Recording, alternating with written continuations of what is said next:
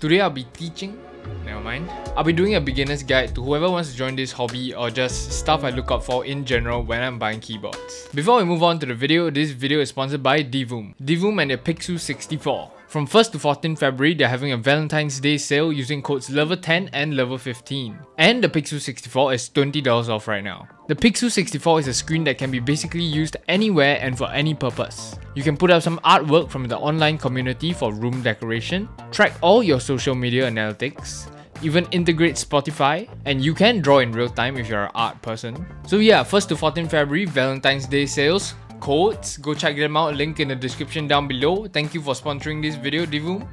And we're back to the video. First up, I'm gonna go through some basics, starting with keyboard sizes. If you didn't know, keyboards actually have different sizes and there's no correct answer on which size is the best. It is all down to personal preference. The difference in sizes is usually the main features, which include the number pad, the arrow keys, and the function keys. Starting with the biggest boy, the full-size keyboard. It includes all the features, a number pad, the arrow keys, and all the function keys. And then we have our TKL keyboards. They are basically full-size keyboards without the number pad, so you still have your F row and your arrow pads. Next up, you have your 75% layout. It is a more compact version of the TKL keyboard. With basically the same features as the TKL, arrow keys, and your F row, it is just more compact in size so that it fits more nicely on your desk. And on to my favorite layout, 65%. Once you are in the 65% territory, you lose all your F row keys, but you still have your arrow keys, and I think that's most important for most of us gamers. I guess, not really. As for 60%, this is the most minimal setup you have, without any F rows, arrow keys, or number pad. And of course, we have a 40%. I do not know how to use this keyboard, so yeah. Okay, so that's the keyboard sizes. Next up, I'm gonna go through switches. We have 3 main categories of switches. There are many more, but I'm just gonna go through these main 3 switches. Clickies, tactiles, and linears. As you can imagine, clicky switches are basically the most well-known gaming keyboard switches. These include your Razer Greens or your Cherry MX Blues. These produce a really loud clicking noise when you press your key. And then we have a tactile switch. This is basically having the same tactile bump when you're clicking on a clicky switch, but without the clicky sound. And finally, we have my favorite type of switch, linear switches. These are supposed to be as smooth as butter without any tactile bumps or clicks. What I would recommend if you do not know what switches you like is go to an electronic store that sells Razer keyboards or Logitech keyboards, try out clicky switches, try out tactile switches, and linear switches. From there, you'll know your personal preference and what you like to type on a daily basis. Or maybe one of your friends is a keyboard guy, so you can just hit him up.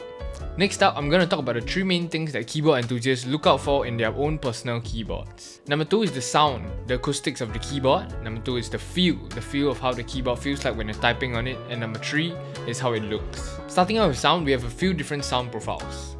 Talky, clacky, poppy, and many more, but I'm just gonna go through some of it. Basically, how a keyboard sounds is actually named after a sound profile.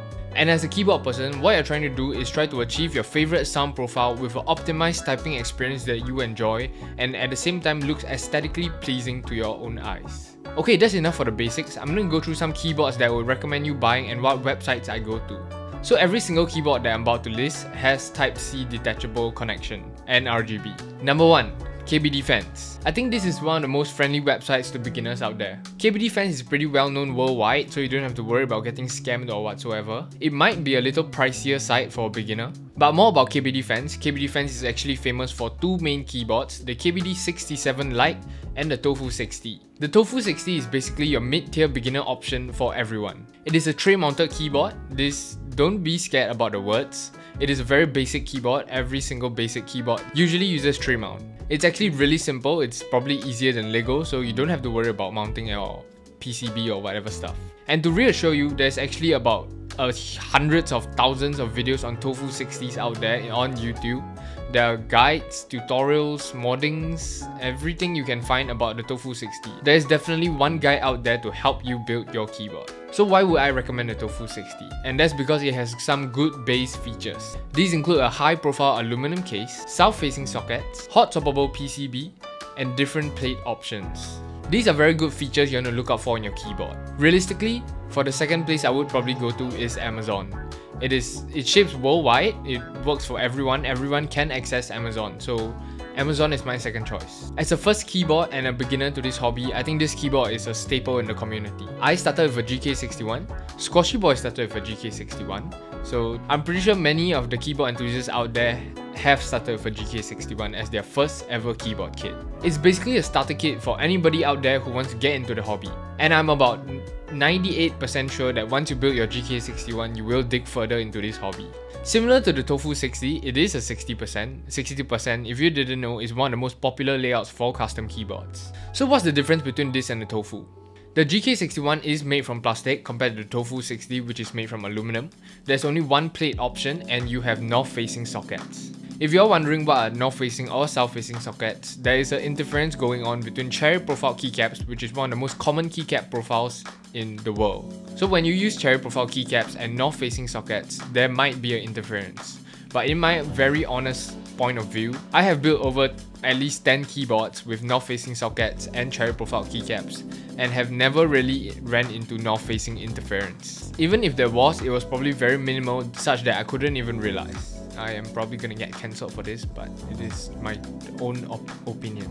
So yeah, with a hot swappable PCB and basically a normal kit for you to build with, tray mounted as well, it is extremely easy for any beginner to pick up, and for videos online, there is probably more than the Tofu 60 on how to build your GK61, how to mod your GK61 to sound better, and probably any kind of guide and tutorial for you to watch. Next up is for those who want their 65% or 75% kits. On this topic, I would actually highly recommend Keychron, with their dynamic duo, the Q1 and the Q2. It is cheaper than the Tofu 60 but a little more expensive than the GK61. They are really great kits to work with, and here's why. You have your hot swappable PCB, south-facing sockets, and a case made from aluminum. Unlike the previous two tray-mounted keyboards, these keyboards are actually gasket mounted. And if you didn't know, gasket mounts are actually much better compared to tray mounts. Gasket mounts basically provide you with a softer and bouncier typing experience. And if you're worried about how to mount the keyboard whatsoever, Keychron actually has everything mounted for you, so all you have to do is throw in your switches and keycaps. As for videos on these two keyboards, they are extremely popular and you should have no trouble finding any videos on guides, tutorials or mods for these keyboards. As for TKL keyboards, I don't really know what is out there, so have fun guys. Psych, I'm kidding. TKLs aren't really my thing, but I have tried a few TKLs in my time. A good budget option for TKL is probably the MK870. I have yet to do a video on it, but I have tried it before and seen some specs and details about it, and it's a pretty good keyboard. It is a hot swappable keyboard with south-facing sockets and made from plastic. However, it is as cheap as a GK61. It is tray mounted, and I do believe that budget TKLs aren't really easy to come by. So yeah, I'm not really too familiar with the TKL scene on the keyboard community, but if you have any, you can comment that down below. Okay, the past few keyboards I have covered are basically called keyboard kits. They basically include your case, plate, and PCB. What you will need to buy aside from the keyboard kit is switches and keycaps. For switches, there are many vendors out there. There are a lot of vendors out there selling switches. There aren't any specific ones that are cheaper or better. I would recommend you searching it on Google and going through the websites listed for you. Compare the prices and the shipping and you might find a few dollars off. Some recommendations from me for good budget switches: the Echo CS series, the Echo Jelly series, the KTT series, and Gateron Milky Yellows. Before you buy a switch, let's say I want to buy an Echo Rose Red, what I would do is search up an Echo Rose Red typing test on YouTube, go through a few of them and see if you like the sound of it. One last thing before I move on to keycaps, which is the most important part for switches: lube. A huge part of this hobby is lubing your switches. Some switches might say that they are factory looped or pre-looped, but trust me when I say that lubing your own switches will provide a much better experience for you. It is the best thing you can ever do. No matter how long it takes, you're basically going to use your keyboard nearly on a daily basis, so why not throw on the extra 4 to 5 hours of extra effort just to make your keyboard sound and feel a little better. And if you are wondering what kind of lube to get, because there are different kinds of lube, Crytox 205 Grade 0. You can check out Kinetic Labs for this, and if you are a fellow Singaporean, you can check out k.tax on Shopee.